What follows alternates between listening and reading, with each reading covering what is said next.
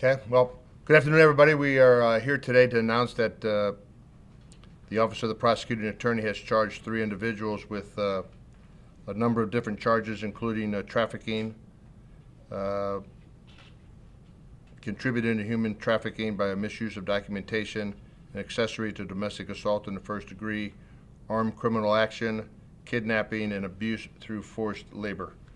So these charges arose out of an incident where the police were called to check on the welfare of an individual that was seen out and looked like he needed some help.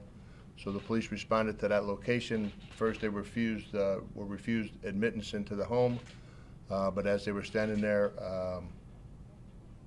deciding what plan of action that they were going to do, our victim ran out of the house yelling, screaming for help. So they were able to assist him in his help and learn from him that he came to this country about a year ago with the intent on a student visa, with the intent to go to school at Missouri S&T, and the family was supposed to help sponsor him.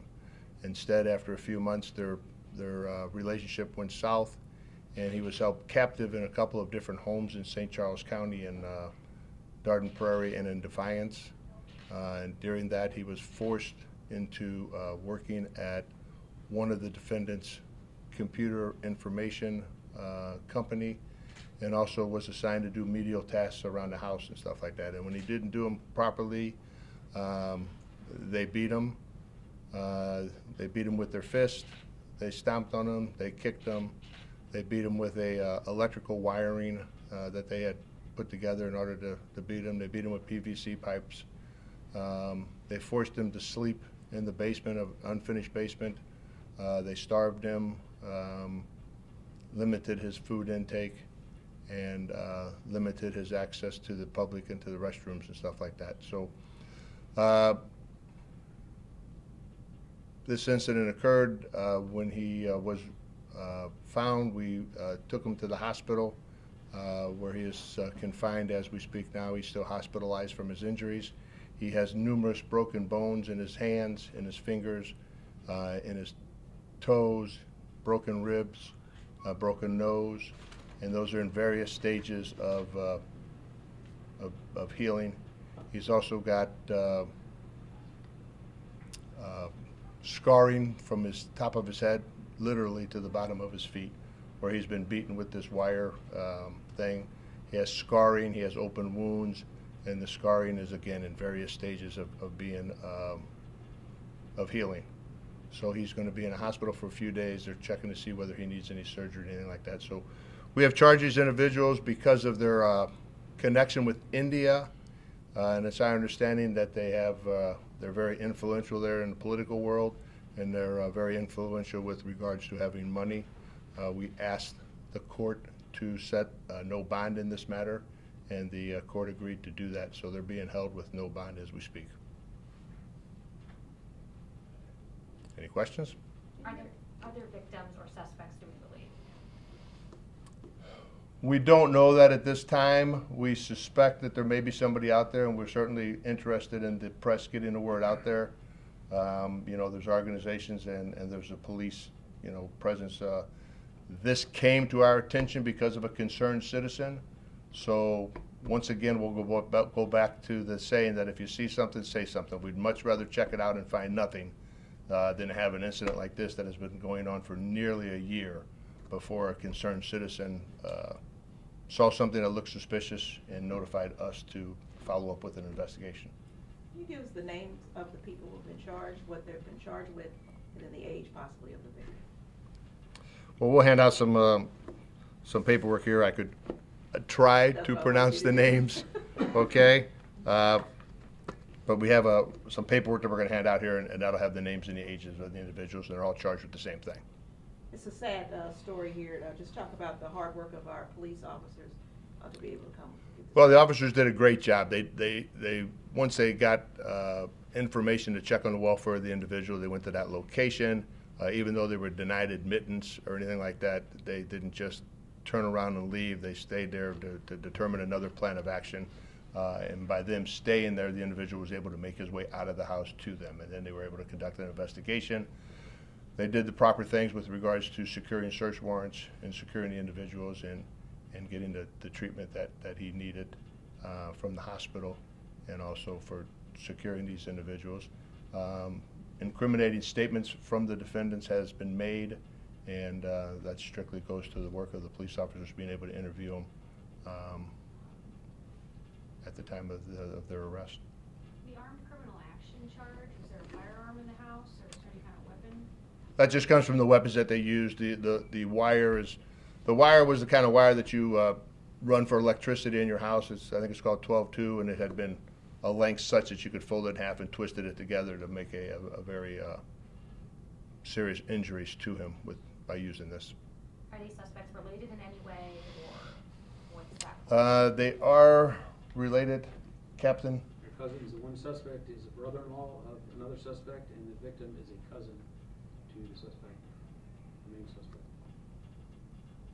We know the victim is hospitalized. What services or what's available to him once he's released? Because we know he was living there, so kind of what is provided now for this victim moving forward? I'm going to turn it over to them because I know the detective had that information. Yes. So do you? We'll be limited in what we can tell you, but we do in fact have resources in place to where he will be kept in a safe place, and he is well aware of that, so he's still cooperating with the investigation based on those circumstances. He is fearful of his life. Can you talk It's about my that? understanding, that he has not been able to really accurately communicate with his family in India. Has he been able, since these incidents have come to light, been able to communicate with his mother, for example? As of this morning, we have got him in touch with his family members, and they are aware of what's going on, and they're aware that he's in a safe place now and he's seeking medical treatment. And with regards to his concerns about the safety of his family in India, can you speak as to what's going on over there to protect his family from any sort of repercussions that he may fear? We're aware of that possibility, and we're still looking into that. It's in the early stages of this investigation, so we don't have resources over in India right now, but we are looking into those aspects. As detectives, can you talk in terms, I know you went over the details, but just heart-wrenching to hear some of these specific details here. Can you just talk about that, to hear that this really happened? Well, it's absolutely inhumane and unconscionable that you could treat one human being could treat another human being like this. But when you add to that the fact that these individuals were related, our victim in this case is the cousin of the main target of this investigation, and to be at the hands of that, where he not only was he beat for not completing the menial task or whatever the case may be, but sometimes is it Sattaru? Is he Yes. that would watch? So Sattaru would actually sometimes call the other two defendants in this case and have him beat him over a live feed to him so that he could watch it. And if he didn't hear the guy, our victim, in screaming in enough pain, he would have him beat him harder. So I mean, I don't know how much more you can, animalistic type of behavior you can get than that. We expect the FBI or federal charges in any case being involved. I don't know at this point. Have you, just out of curiosity, it's obviously sick, is the culture, you said they're related, is there, we talk about like caste systems and Indian culture, have you dove into that at all as to this victim try to get help?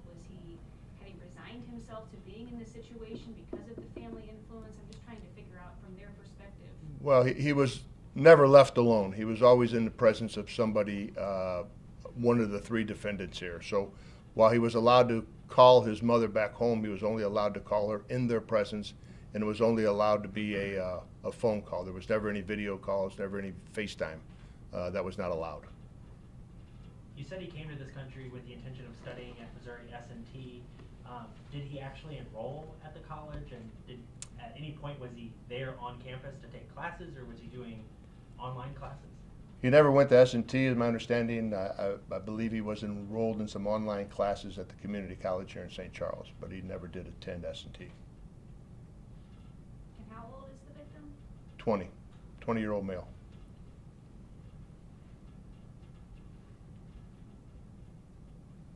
Any other questions? Okay. Thank you all very much.